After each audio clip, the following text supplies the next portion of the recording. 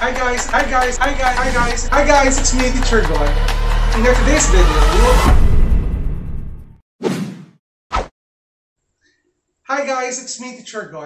In today's video, we will talk about the interquartile range. Last time, we have uploaded a video with regards to the quartiles of ungrouped data. So without further ado, let's do this topic.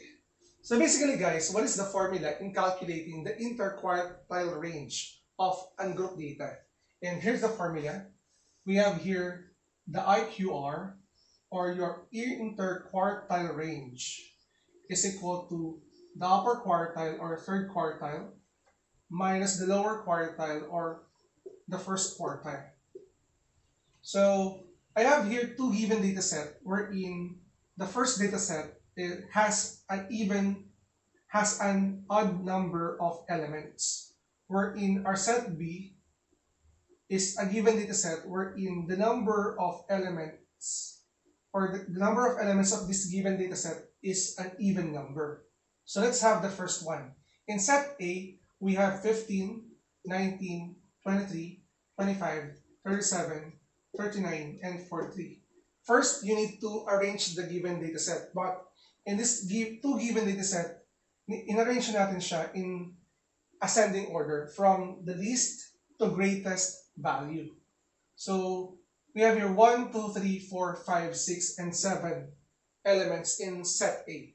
So, sir, how are we going to find, or how are we going to solve for the interquartile range given this data set? Since the number of data set or elements is an odd number, basically we need to find first your median or quartile number 2. So if we have 7 elements, the median is the fourth element. So we have here 1, 2, 3, and 4. Yung fourth element natin, this is your quartile 2. So we solve for the quartile 2 because we need to find the quartile 3 and quartile 1 for us to able to solve for the interquartile range. And since this is your median, we have here the lower half and the upper half of your given data set. And to find your Q1 or quartile 1, get the average or the median of your lower half. The median of your lower half, since this is 1, 2, and 3, is 19. This is your lower quartile. Again, this is your lower half. Since you have 1, 2, and 3 elements, get the middle of these 3 elements, and that is 19. That will be your quartile number 1. And for quartile number 2 naman, for quartile number 3 or upper quartile, go to the upper half of your given data set, which is 37, 39, and 43. And it also has 3 elements, and 1, 2, and 3. The second element here in your upper half is your third quartile. This is quartile number 3. Since we already obtained the value of your quartile number 3 and quartile number 1, we are ready to use this formula. So you have your IQR or interquartile range is equal to the upper quartile minus the lower quartile. Substitute the formula. You have your upper quartile, which is 39. So you have here 39 minus your lower quartile, which is 19. Definitely, your interquartile range is equal to 20. This is the interquartile range of the first given dataset. So I hope na nakikita niyo yung process natin on how to calculate for the interquartile range of a given dataset. So let's move on to item number 2. We have your set B. For set B, the elements are 1, 11, 15, 19, 20, 24, 28, 34, 37, 47, 50, and 57. And count the number of elements. We have 1, 2, 3, 4, 5, 6, 7, 8, 9, 10, 11, and 12. We have even number of elements in set B. So first thing you need to do again is to find your median or your quartile number 2. So since we have 12 elements, the median is between the 6th and 7th. Again, 6th and 7th. 1, 2, 3, 4, 5, and 6. and 7th. And your median here, you have 24 and 28. Simply add 24. Okay, where's my eraser? Simply add 24 plus 28 and then divided by 2.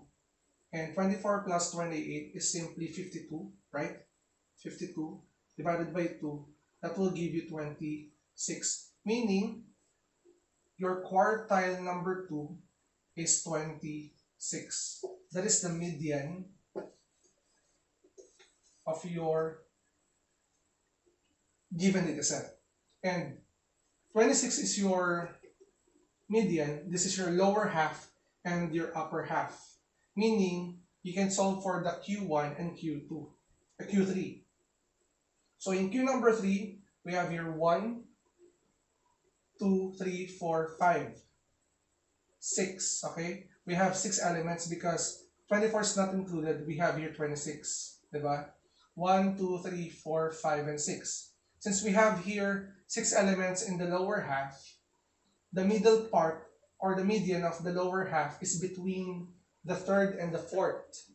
Again, the third and the fourth. This is the third and fourth, meaning this is the location of your Q1, in which you have 15 and 19. When you add them, 15 plus 19 divided by 2, this will give you 34 over 2, and that is equal to 17. Okay? So again, I'll explain it again. To get your quartile number 1, or the half of your lower median, you have here 1, 2, 3, 4, 5, and 6. 6 elements. So the median of the 6 element is between the third and fourth, and 15 is your third, and this is your fourth. Get the average of 15 and 19, and that will give you 17. This is your quartile number 1. Same thing with quartile number 3. We also have 1, 2, 3, 4, 5, and 6 elements here. That's why that is between 37 and 47. This is your quartile number 3. And adding them, 37 plus 47 over 2, that will give you 84 divided by 2. And your quartile number 3 is definitely 40. Okay, right? This is 70, 84, 40, 42. Okay, we have here 42. In yung ating quartile number 3. And going back with our formula, we have here interquartile range is equal to Q1 IQR is equal to Q3 minus Q1, in which your Q number 3 is 42. You have here 42 minus 17. Okay, 42 minus 17, that will give you the answer of 25. This is your IQR. So I hope na you can still remember and you learn something from this video with regards to solving the interquartile range of a given ungrouped data. So if you're new to my channel, don't forget to like and subscribe at i-hit mo na rin yung bell button for you to be updated sa ating latest uploads. Again, I'm Teacher Gon. Maraming salamat. Bye-bye!